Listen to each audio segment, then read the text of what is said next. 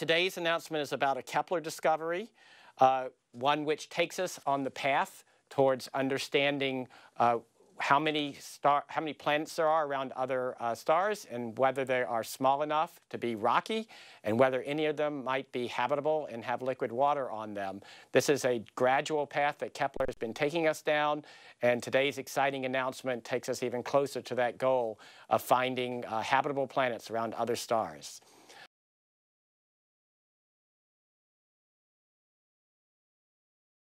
Today I'd like to announce these two planets, somewhat larger than the Earth, in the habitable zone of a single star.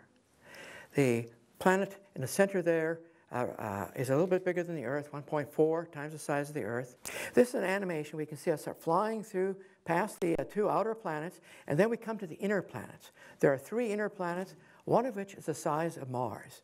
We look at the star itself. That star is 2/3 the size of the Sun. It's about 1/5 as luminous as the Sun, but it's older than the Sun.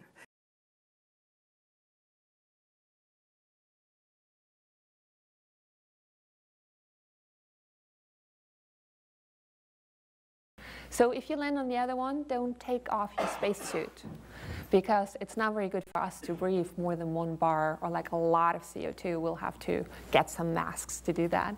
While the other one potentially is going to be very hot and muggy, but doesn't need that kind of CO2.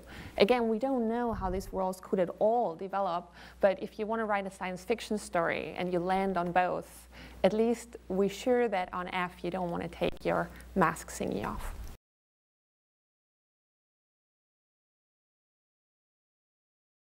Studies of what the habitable zone is are ongoing, and I think one of the most exciting things is this is no longer an academic theoretical exercise, because we are finding planets that really fit into these models, can really test our new understandings of what's going on. I think it's very exciting. There is probably, this planet is closer to a Venus than an Earth, but we're not sure. It has an orbital period between Venus and Earth. It's longer than Venus. And it's around a cooler star, slightly, but still very similar to the Sun.